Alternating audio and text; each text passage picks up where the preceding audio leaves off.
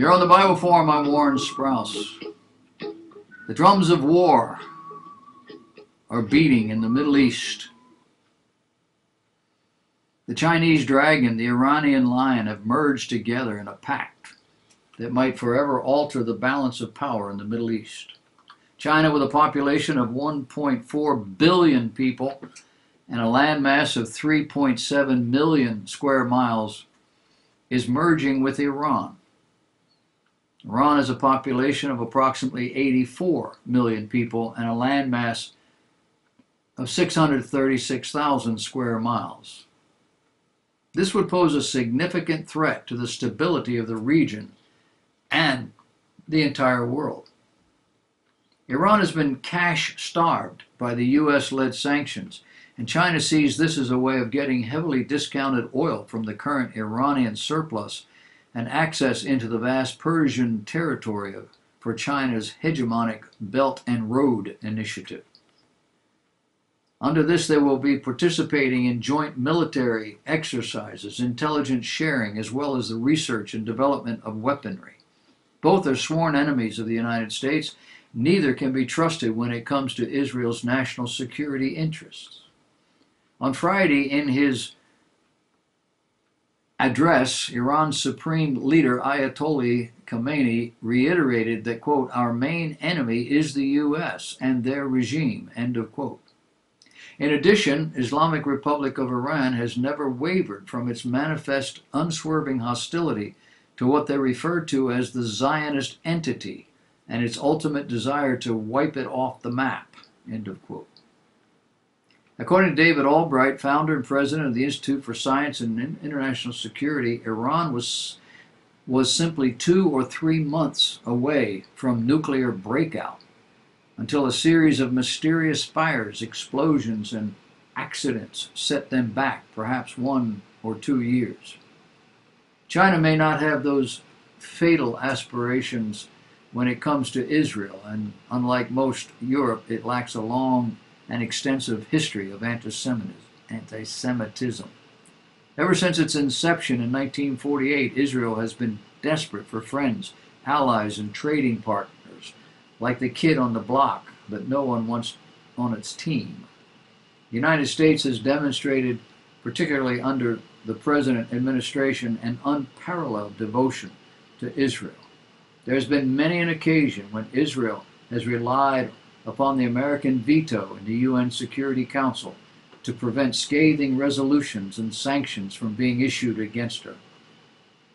China, under President Xi Jinping, has expanded its sphere of influence into the South China Sea, to India, across Central Asia, and into Europe. It feels a sense of righteous indignation over the rise of the United States, and it must make up for what it calls centuries of humiliation, apparently stemming from World War II and beyond.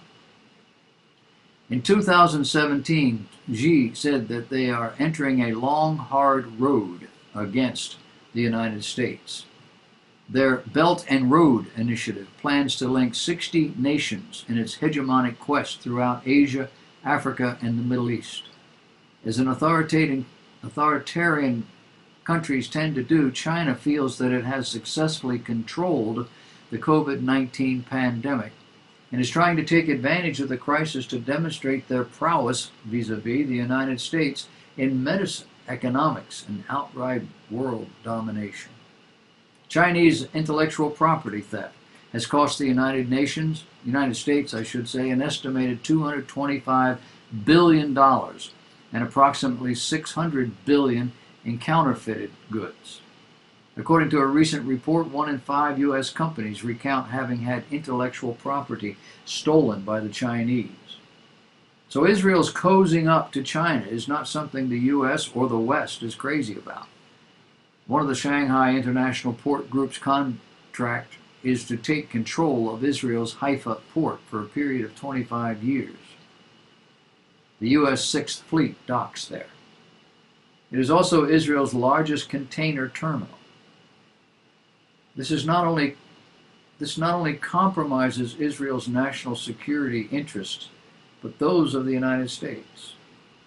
The Chinese harbor engineering groups had previously participated in the construction in the port of Ashdod, and the Chinese Railway Tunnel Group won the lucrative $3 billion contract to dig the tunnels for the Tel Aviv Red Line. U.S. Secretary of State Mike Pompeo traveled to Israel in May expressly to warn it about getting deeply entangled with China.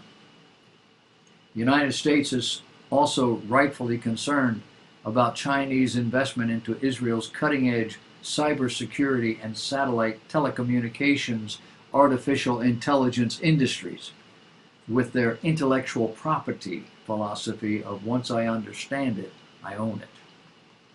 Another Chinese offering is Beijing's Belt and Road Initiative, a multi-billion-dollar strategy to delve deep into the steel and economic cyber intelligence and military secrets of any company or country it develops relations with. Now that China and Iran have entered into this partnership, not only do further economic interests with China threaten to rock Israel's critically important relationship with the United States, but they threaten to pose a tremendous security risk to Israel. Most of the Sunni Arab nations and Israel have been developing close relations thanks to the Iranian menace, albeit many of them are still under the table. Israel's desperation to widen its scope of friendship presents a real and present danger to the region. The dragon is quite capable and likely to take a significant bite out of Israel and feed it to the Persian lion. This was an article by Sarah Stern, who's founder and president of the Endowment for Middle East Truth, a pro-Israel, pro-American think tank and policy institute in Washington, D.C.